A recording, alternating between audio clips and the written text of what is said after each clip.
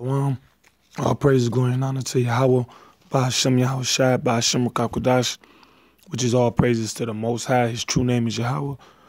In the name of his Son, whom the world ignorantly and stubbornly calls Jesus, his true name is Yahweh Shai. Rakakwadash means Holy Spirit in holy Hebrew language. Double honors to the apostles and elders of Great Millstone who rule well through the scriptures. Honorable mention to the brothers prophesying in diligence in hopes of being saved. Peace to the elect. I'm doing a response video to the Elder Ayash of GMS Indiana camp. All nations will be subject to Israel. Israel being the so-called Negroes, Latinos, Native Americans. And that's true because the Lord said so, according to the Bible. That's in the scriptures. All nations will be subject to Israel. Because when you read the Bible, the Lord, he gives the kingdom to whom he will. All right? And the scriptures say that. And he's going to end it by giving it to the Israelites. But let me get this first in Daniel. It says, or is it 2?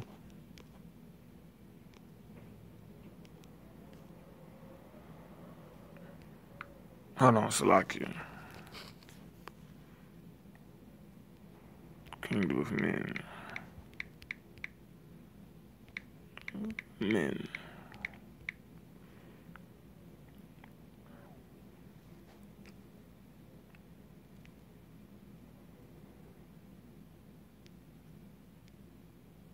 Oh, 4:25. Oh, okay.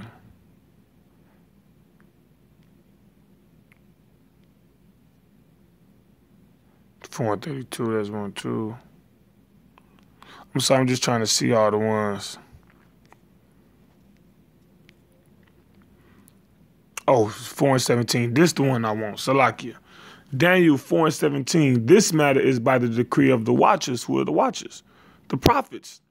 Those standing on their watch telling you what's going on. And the demand by the word of the holy ones to the intent that the living may know that the Most High ruleth in the kingdom of men and giveth it to whomsoever he will and set it up over it the bases of men. And we let the watchers letting you know that. Look, the Lord gave the kingdom to the bases of men.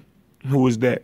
The lowliest of station, because with the so-called white man ruling, the world has been in its lowest shape, form, on every level, whether it be physically, spiritually, mentally. The energy, the vibration that the so-called white people put out is anti-life. All right? That's why the Lord, but hey, the Lord put him up in power. All right? And then the Lord gonna put up us in power. All right, this is Sirach, Salakia. This is Sirach chapter 10, I believe it's verse 4. It says, the power of the earth is in the hand of the Lord, and in due time he will set over it one that is profitable. And who is that? The Israelites. He gonna set the Israelites over it. And why is it gonna be profitable? Now the earth ain't profitable. Because he set who up? The bases of men, the lowliest of men. Look at the plants. Look at plant life. Look at animal life. Look at the oceans. Look how everything's dying. Everything is just dying. People are working more. All right, all these diseases out here based off the way the earth being treated, the way the earth being taken care of, the way natural resources being used. Everything is being used for destruction instead of being used for life. All right. So it says the power, Sirach 10:4, the power of the earth is in the hand of the Lord, and in due time he will set over it one that is profitable. Why is it going to be profitable? Because the earth is going to be ruled in righteousness. All right. When the earth ruled in righteousness, that's the proper balance. That's the proper flow of things. All right.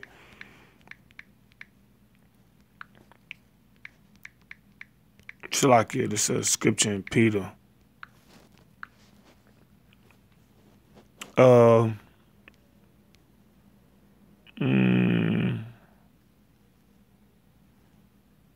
Oh, Salakia. I'm sorry, I typed in righteous kingdom, but it's actually a new heaven and a new earth in where dwelleth righteousness. That's what it. That's how you. What it is.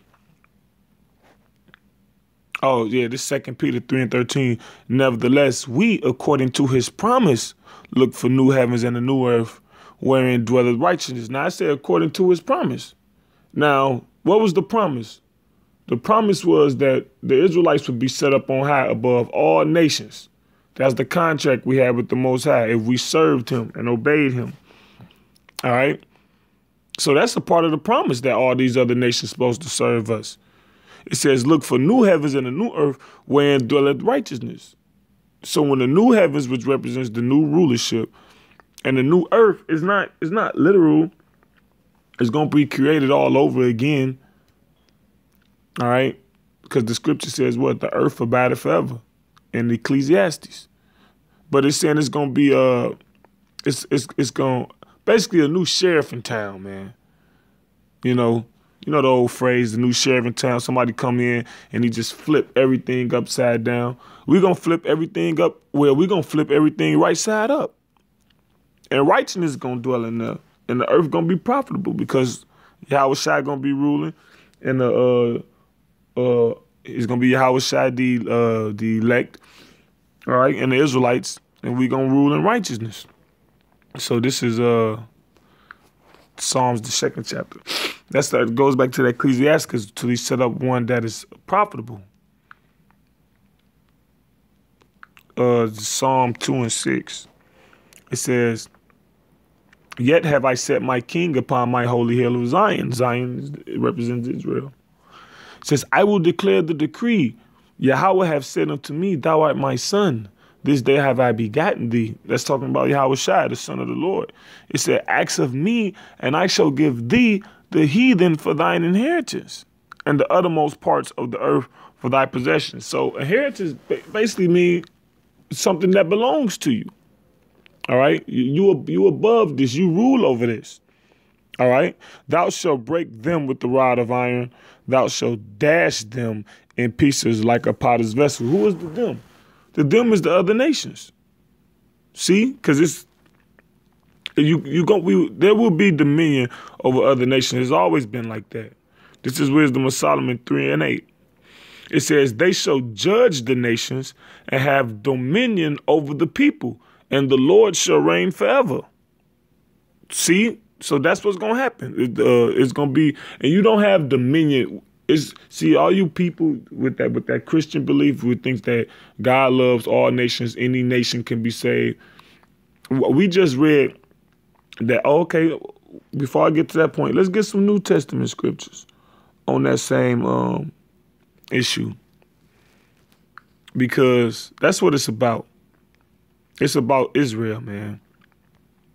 This is Acts chapter 1 and 6. It says, when they therefore were coming together, they asked of him, saying, Lord, wilt thou at this time restore again the kingdom to Israel? They're inquiring, will the kingdom be restored to Israel? Because that's in the promises. That's in the word of the Lord. The Lord said that. And that's when everything going to be right. Because this, what's going on now, this ain't right. Israel at the bottom, but we just serving out of captivity. All right. But it's all through the scriptures. The Lord promised that Israel, we was gonna reign, we was gonna rule forever. When you read the prophets, man, even when you go into the first 5 books and everything, man. So that's why they was inquiring out of the Lord. But then when you go over to Revelations, see, this Revelation, and then Revelation 13 and 9, which we bring out a lot at Great Millstone, a lot of Israelite camps, it says, he that leadeth into captivity shall go into captivity. He that killeth with the sword must be killed with the sword. This is the faith and patience of the saints. Then when you go to Jeremiah, it says, every one of thy adversaries shall go into captivity. And when you read the Bible, all these other nations are our adversaries. Either they put us in slavery for a period of time, or they co-conspired, and they got to pay for that. All right. Whether you want them to pay or not, the Lord is righteous. Revelation 2:27. It says, and he that overcometh and keepeth my works unto the end, to him will I give power over the nations. See? And he shall rule them with the rod of iron, as the vessels of a potter shall they be broken to shivers, even as I received of my father. So Yahushua received it of his father, right? We just read that in Psalms 2 and 6. You read, he said, I will declare the decree. The Lord has said unto me, thou art my son. All right, I'll ask of me, and I will give thee the heathen for thine inheritance. Going down from Psalm 2 and 6 on down to 7. So what? He said, if he gonna do it, if you overcome, he gonna give you the same power, even as he received of his father. So he got the power to rule over the nations. Them that overcometh gonna rule over the nations, which is the elect. And then what? Eventually, Israel, the rest of the nation of Israel, the 2/3 that's not gonna make it on this side, they gonna overcome when they be reborn again with the statutes, laws, and the commandments within them. It went downloaded within them where they gonna be perfect, where all the Israelites gonna be perfect. So what? That fulfills the scripture that thus all Israel shall be saved. And what? All Israel gonna overcome. So all Israelites gonna rule over the other nations in the kingdom of heaven. All right.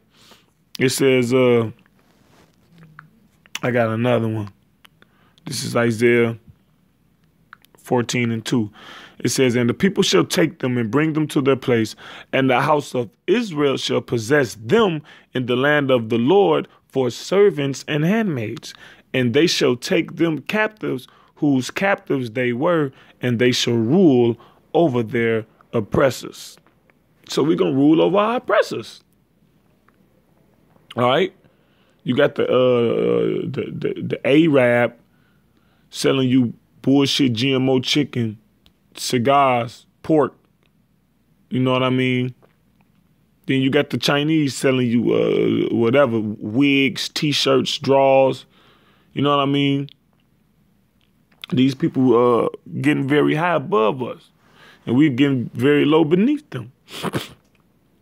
And they oppress us. They oppress us. Then when you work for them people, they don't pay you a proper wage. All right? Mistreat you, disrespect. Come on, man. All right? Oh, and the point I was going to get to earlier for you Christians that would say, what do you say? Oh, you that believe that the Most High deals with all nations and any nation could be saved. That wouldn't make sense, because we read scriptures that spoke about nations going to be in slavery. So you mean to tell me an Israelite that believe in the Lord going to have dominion, and one that don't believe in the Lord going to be in slavery in the King of heaven? In the King of heaven, in the kingdom of heaven? You mean to tell me a so-called Chinese man that believe in the Lord going to be saved, and he going to be ruling over a so-called Mexican when the Mexicans are Israelites in the kingdom of heaven? No. This is Leviticus chapter 25, verse 44. It says, both thy bondmen and thy bondmaids which thou shalt have shall be of the heathen that are round about you. Of them shall ye buy bondmen and bondmaids. That's just talking about servants, basically slaves, man.